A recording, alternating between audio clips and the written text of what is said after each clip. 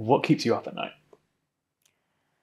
For me, it's this question of international standards and cooperation, and also not just between countries, but also between companies, as we get, and researchers, as we get towards the final steps of AGI. And I think we're on the cusp of that.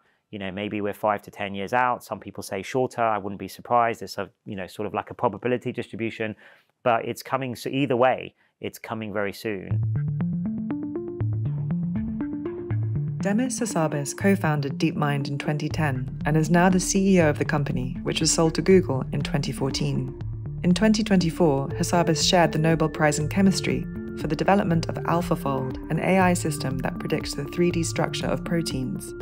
In March, Time reporter Billy Perrigo interviewed Hassabis in London for the 2025 Time 100 list. For the purposes of the video, could you explain what AGI stands for and what it kind of means in a sentence? AGI stands for Artificial General Intelligence, and we define that as a system that is capable of exhibiting any cognitive capability humans have.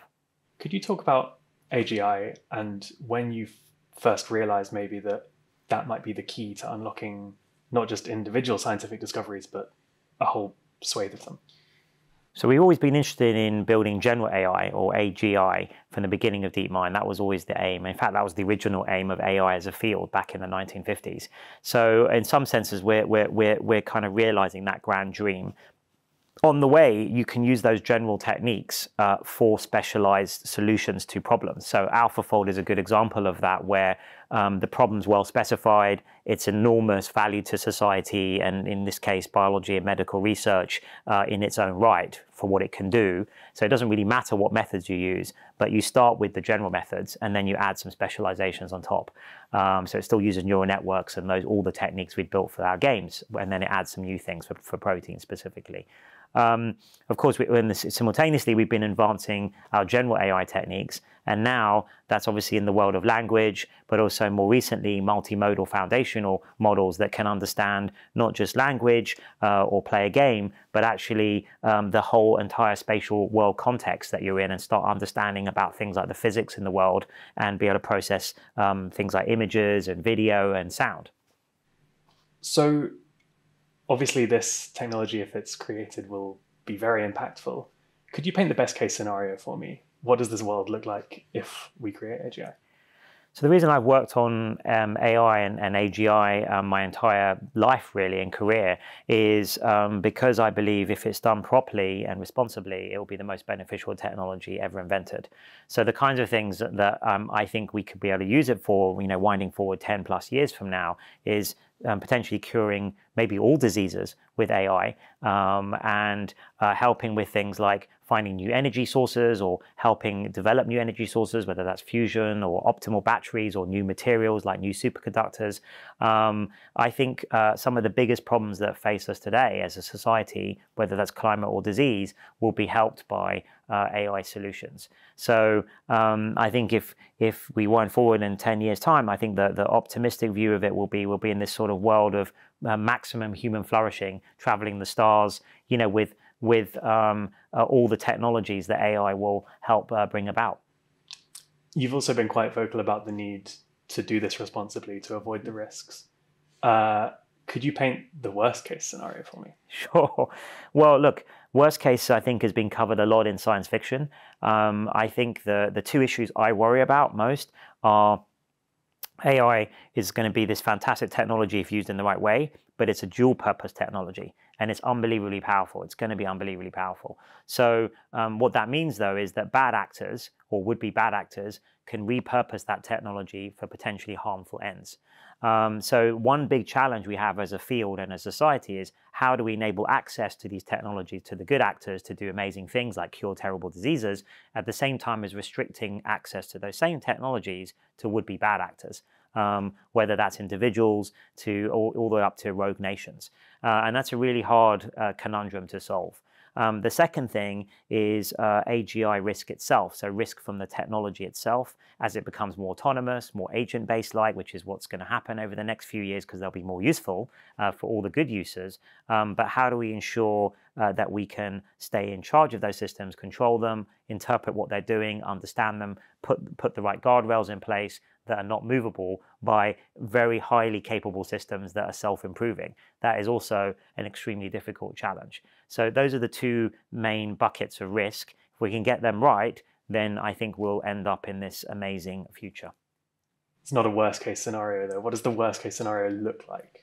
Well, I think if you get that wrong, then you've got all these harmful use cases being done with these systems, and that can range from kind of doing the opposite of what we're trying to do with like find cures. You could end up finding toxins, these kinds of things with those same systems. And so a lot of the cases, all the good use cases, if you invert the goals of the system, you would get the sort of harmful cases. And as a society, we've got to, this is why I've been sort of in favor of international cooperation around this, because the systems, wherever they're built or however they're built, they're going to affect, they can be distributed all around the world, they're going to affect everyone, pretty much every corner of the world. So we need sort of international standards, I think, around how these systems get built, what sort of designs and goals we give them, and how they're deployed and used. There's a lot of talk in the AI safety world about the degree to which these systems are likely to do things like power seeking, to be deceptive, to kind of, seek to disempower humans and escape their control. Do you have a strong view on whether that's like the default path, or is that a kind of tail risk? Like, what's your perspective? My feeling on that is that the risks are unknown currently. So there's a lot of people, my colleagues and famous Turing Award winners on both sides of that argument, right? Some, like Jan LeCun would say that there's no risk here. It's sort of it's all hype. And then there are other people who think it's doomed by default, right? Jeff Hinton and Yosha Benja and people like that. And I know all these people very well. I think the right answer is somewhere in the middle, which is if you look at that debate, there's very smart people on both sides of that debate. So what that tells me is that we don't know enough about it yet to actually quantify the risk. It might turn out that as we develop these systems further, it's way easier to align these systems or keep control of these systems than we thought or we expected sort of hypothetically from here. Quite a lot of things have turned out like that so far. They've been easier than people thought, including making them useful to the world, with just some fairly simple RLHF fine-tuning on top of these models, and then suddenly they become useful chatbots. So that's interesting. So there's some evidence towards the fact that things may be a little bit easier than some of the most pessimists were thinking, but in my view, there's still significant risk, and we've got to do research carefully to kind of quantify what that risk is, and then deal with it ahead of time with as much foresight as possible, rather than after the fact. Which, with technologies this powerful and this transformative, could be extremely risky. It seems like whatever the answer to that question, the impact on society is going to be transformative to the level that we haven't seen in our, lives. Yeah. You're a dad. Yeah. How are you thinking as a parent about how to bring a child up in a world where so much is likely going to radically change? Well, I think we've seen a lot of change even in our lifetimes from, if I think back to my childhood where it was the dawn of the computer age and I was working on, my first ZX Spectrum that I got when I was a small kid and started programming, and then to where we are today, even my early games industry work when I was doing AI for games like Theme Park. And then today we've got systems like Veo that are creating entire realistic video. It would have been hard to dream about that, 20, 30 years ago. And yet, we cope with it. We seem to adapt, and I think human beings are sort of infinitely adaptable. I think that's a good thing about us. We sort of normalize to whatever's going on today with our technology today, smartphones and computers and internet all around us, and we treat it as kids these days just as second nature. And I suspect that's what's going to happen with this. What I'd recommend though is just like we did in the computer age, is you've got to embrace I think the coming change, learn about the tools and learn how to work effectively and make the best use of them. And I think you'll end up sort of being superpowered in some way, both creatively and productivity-wise, if you use them in the right way. And I think that's probably the next stage that we're going to go through. And probably the kids these days that are growing up with these tools, they'll learn all sorts of new workflows that probably will be a lot more efficient than we can imagine today.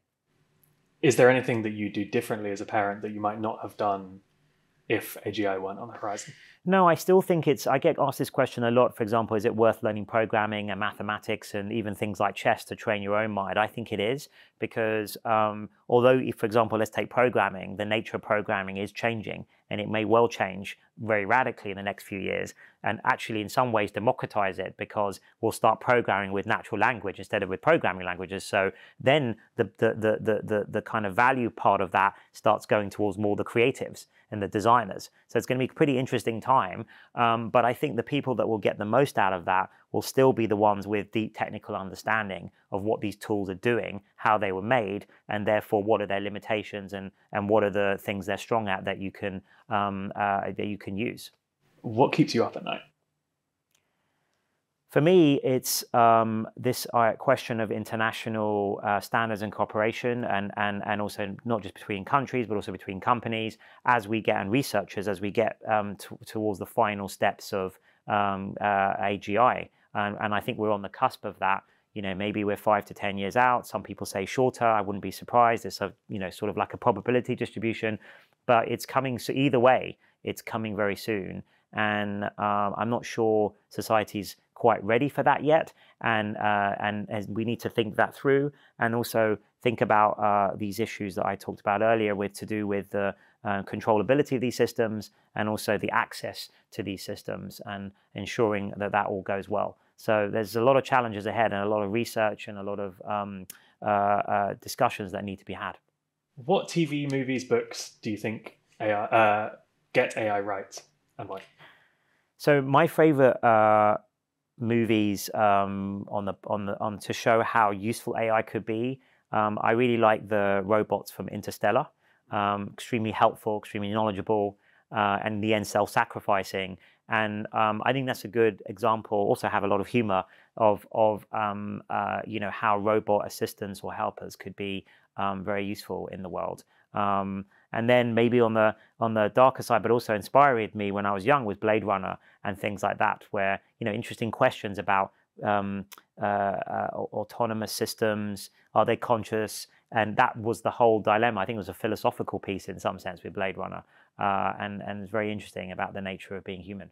I mean, that's a question that's coming up a little bit more and more now, right? Are these systems on the verge of consciousness? Yeah, my feeling is they're not at all currently. And my recommendation would be, if we have the choice and if we understood what consciousness was, we should build systems first that are definitely not conscious, and are kind of tools. And then we can use those tools to better understand our own minds and maybe what this phenomena is of consciousness that we all feel. And then once we understood that, which is one of the things I want to use AI for in the sciences, is to advance neuroscience, then maybe we could think about taking that next step. Nice. Final question. You have an opportunity to have a dream dinner party. Mm-hmm. You can invite anybody, alive or dead. Say 4 guests. Who would you choose? Oh wow, so that's really hard to narrow it down to. You can have 6 if you want. Yeah, I mean, I think I would probably invite many of my scientific heroes. So for sure, Alan Turing, Richard Feynman, and maybe Newton and Aristotle. What do you reckon the conversation over dinner? Well, I'm pretty sure with that set of people, it'll be very philosophical around maybe these questions about what are the limitations of these AI systems, and what does it tell us about the nature of reality. And then, I think that it does tell us a lot about, and will tell us a lot about what's going on in the universe around us. I think AI is going to be the ultimate tool for science, and certainly that's what has always been my passion and what I plan to use it for. I think actually one more question while we have you on video. Mm-hmm. It's quite clear you see yourself as a scientist, first and foremost. What would you say? Do you see yourself more as a scientist, a technologist? You're far away from Silicon Valley here in London. I mean, how do you identify? Yeah, I identify myself as a scientist first and foremost. the whole reason I'm doing everything I've done in my life is in the pursuit of knowledge and trying to understand the world around us. I've kind of been obsessed with that, I think, since I was a kid, of all the big questions. And for me, building AI is my expression of how to address those questions, is to first build a tool that in itself is pretty fascinating and is a statement about intelligence and consciousness and these things that are already some of the biggest mysteries. And then it's dual purpose, because it can also be used as a tool to investigate the natural world around you as well, like chemistry and physics, and biology. So what more exciting adventure and pursuit could you have? So I see myself as a scientist first, and then maybe like an entrepreneur second, mostly because that's the fastest way to do things. And then finally, maybe a technologist engineer, because in the end, you don't want to just theorize and think about things in a lab. You actually want to make a practical difference in the world. I think that's where the engineering part of me comes in.